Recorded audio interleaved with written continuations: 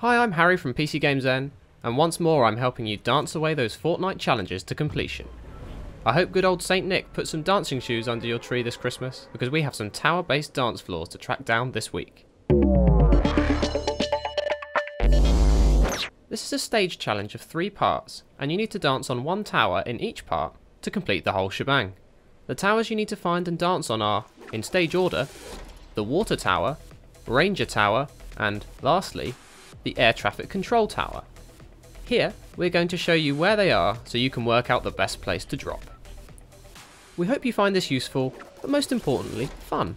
We just hope your passion for throwing shapes is stronger than your fear of heights. If you did find this video informative, be sure to like, subscribe, and ring that notification bell so you can watch our latest videos straight away. For now, best of luck with the rest of your Fortnite Week 5 challenges.